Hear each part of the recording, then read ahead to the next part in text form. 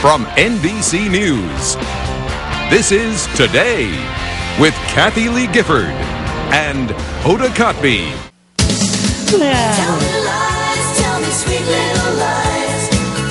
We're back on this Thursday with Today's Health to answer the question, does my doctor really need to know that? 28% of us admit to sometimes lying to our doctors. And those of you who aren't are lying about that. We do it out of fear or embarrassment or just because it doesn't seem to be that important. But there are consequences to those little white lies. Are there? Yeah. Julie Bain is the health director at Ladies Home Journal, and Dr. Robert Glatter is an emergency medical physician, of course, at Lenox Hill Hospital. How you doing? Good. Great. All right, so we do sometimes. I guess when you go to the doctor and you don't tell the whole truth, it's because you don't think my doctor needs to know that sort of thing. I mean, or you don't you may judged. not even realize that it's something they need to know for your health. And you have to get over that embarrassment thing, or the wanting the doctors of approval. It's got to be a total no embarrassment zone. So they may ask you something like, how many glasses of wine do you drink a week?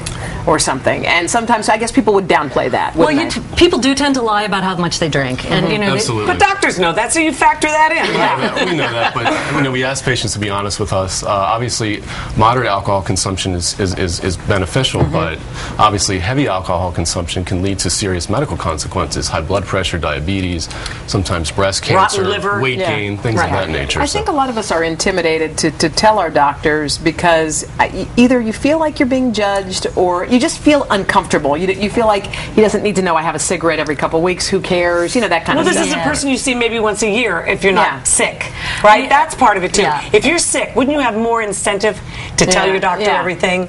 If you're going around and you feel great and you're But your doctor needs to be able to assess your risks. And about half of social smokers, people who just smoke over when they have a cocktail or something, tend to call themselves non-smokers. So the doctor might not even realize, but even a few cigarettes can have pretty major consequences. Even a puff of a cigarette occasionally can lead to strokes, cardiac disease, hypertension, cancer, things of that nature. I checked into a hotel room last night, and the room reeked of tobacco, and I just said, I'm sorry, but I cannot stay here. And that's not even secondhand smoke. It's not.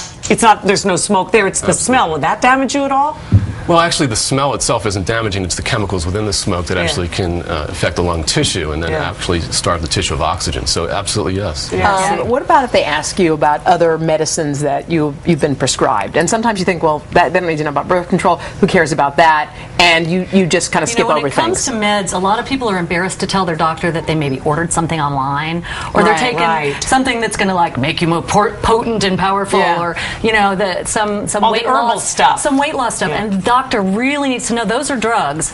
And of course the doctor needs to know all your prescription drugs, but anything you take, even vitamins, fish oil, aspirin, can have major interactions. I feel like the best doctors ask a follow-up when you say I don't take anything. What about so and so? And you go, that. Are you taking vitamins? Are you taking fish oil? I like when they do that because they you have to be persistent. You have to really fish out, and you have to actually tell the patient it's so important you tell me everything because I can't help you otherwise. I think we overstate how much we exercise when they ask. Don't you think that's one of those? I'm getting plenty of exercise. Plenty. Then why are you 25 pounds more overweight than you were last time? Right. But even if you haven't gained weight, if you're not getting your heart moving, you're more at risk. Exactly. You have to sweat. Going to the gym, reading a book, and going on the treadmill is just not beneficial. You have to break a sweat. You've got to get your heart rate up. That is so important. Well, you say you watch us every day. Why aren't you out there studying and practicing medicine? Surgery. Soon I will. So nice to have you both. Thanks a lot. Thank you very so much. much. Lied through my teeth through the whole thing. I know you did. Up next, superheroes and Snookies.